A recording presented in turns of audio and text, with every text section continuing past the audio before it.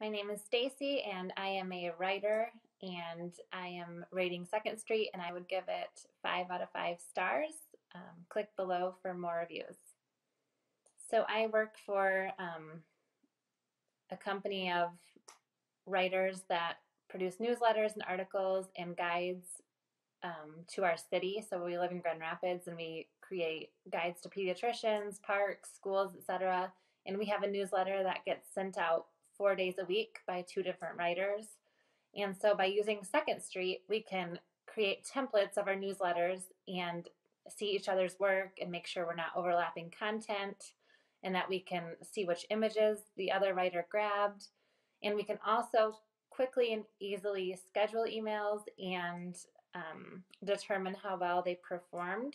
There's a very simple engagement tab that just kind of lays out the clicks, opens which content, like which stories actually got the most clicks, and it's super easy. You don't really have to run a report.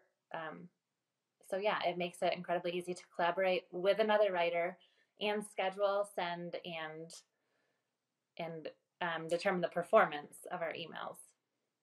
I think what I like most about Second Street is the incredibly user-friendly interface.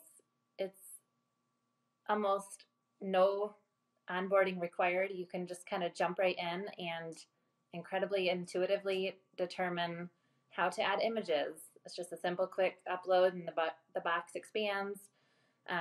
You can customize pretty much anything, and you don't really need tutorials to do it. It's just incredibly intuitive and simple and clean, and I think I really appreciate that. The only issue that I've occasionally run into with Second Street is that if we add, for example, an emoji or something in the subject line of our emails, sometimes that emoji will come through as like a black question mark to some of our readers or subscribers, and it has to do with like their programming and stuff. But when we run the test of the email, we are unable to see that there's an issue. So I think we've gotten really good customer support in that, but I think it's still a slight problem because most of our emails do include some kind of emoji or something that draws our particular audience in. So we just really need that to work seamlessly, and we've been troubleshooting a little bit. So that's, yeah, one issue.